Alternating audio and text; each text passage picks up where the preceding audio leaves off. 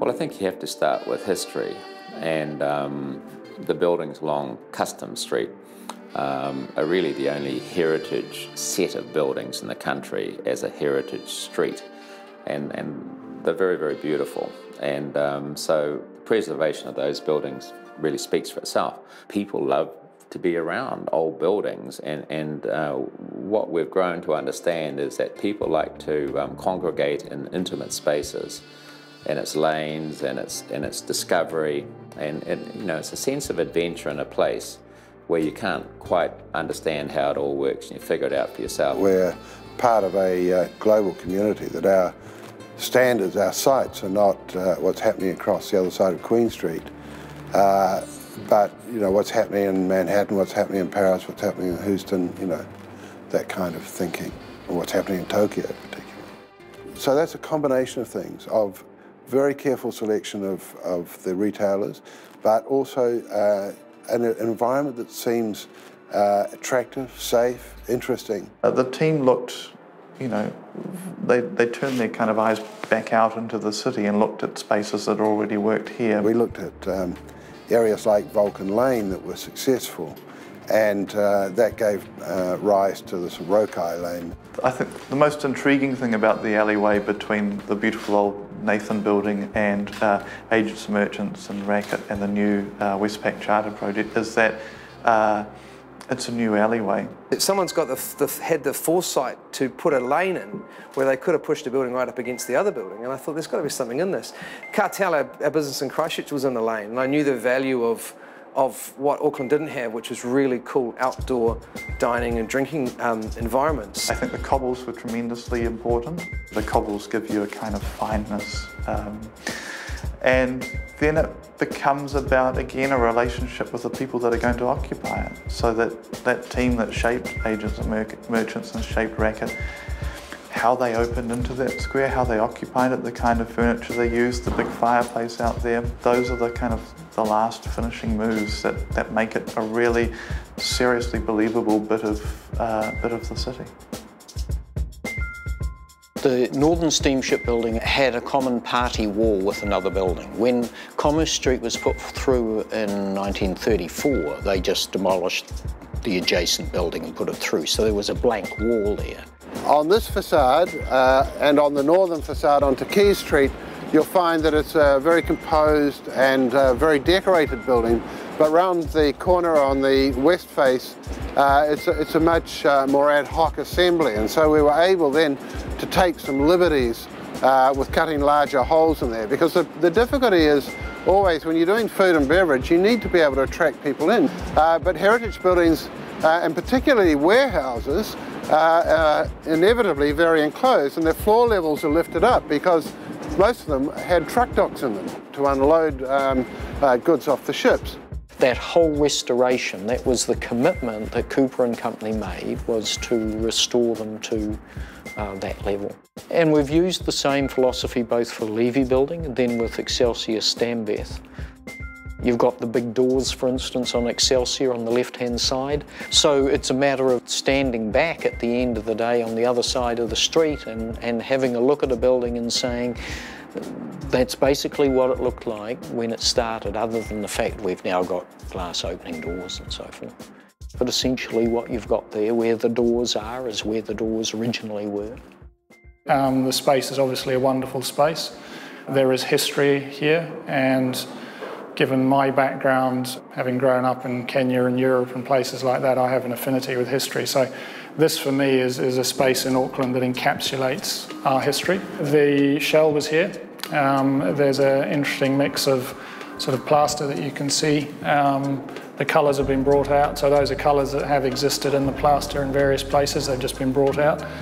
And you've got this amazing stud height and sort of carry timber floors. So all of that lent itself to the kind of environment that we wanted.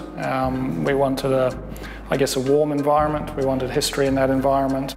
Generator is born out of, I guess, a desire to unify, support and inspire small business in New Zealand. There are existing concepts like this around the world. The idea being that we have a community of inspiring people, real people doing real business. They're in the small business sector. We provide the support and the infrastructure to allow them to do what they need to do, take the hassle out of running their business.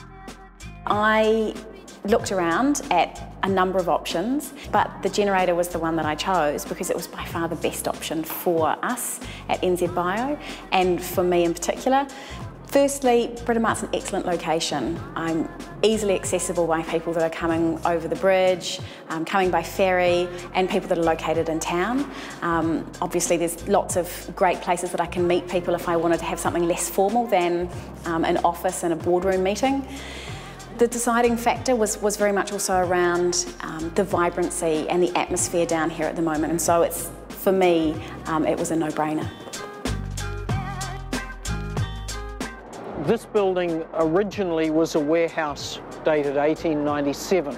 In 1934 it was completely redone, and the detail to which we've restored the building is the 1934 design because that was the one that we had most evidence for.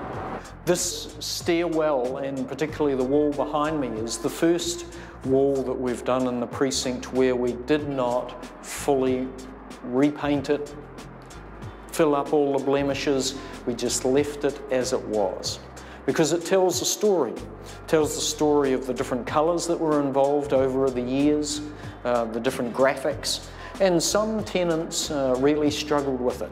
They asked the question, when are you going to finish the wall? And we just say, well, it is finished. But this philosophy of allowing the building to tell its story has been carried through to others in the precinct. The Hanoi Cafe, for instance, and restaurant has the same idea where the walls have been left and cleaned off.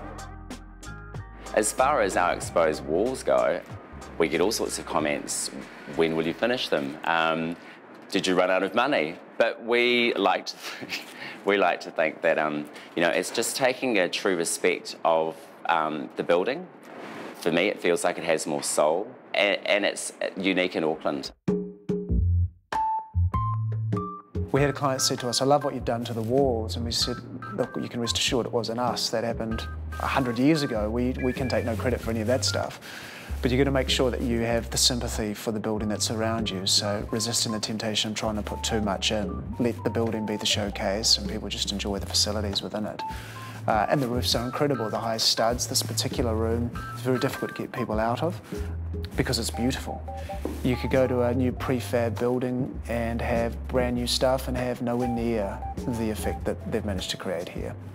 Particularly when you explain the painstaking steps that Cooper & Co went to, brick by brick, floor by floor, wood panel by wood panel, bringing it back to its natural form.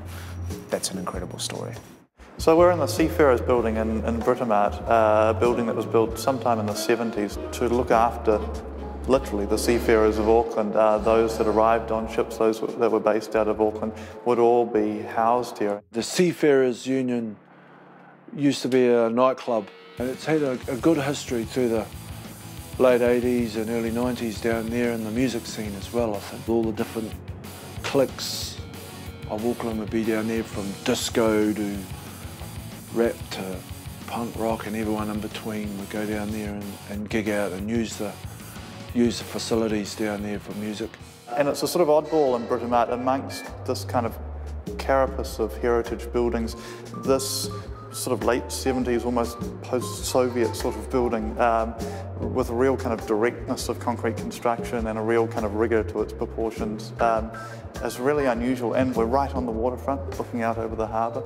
I don't think people quite kind of understood the potential.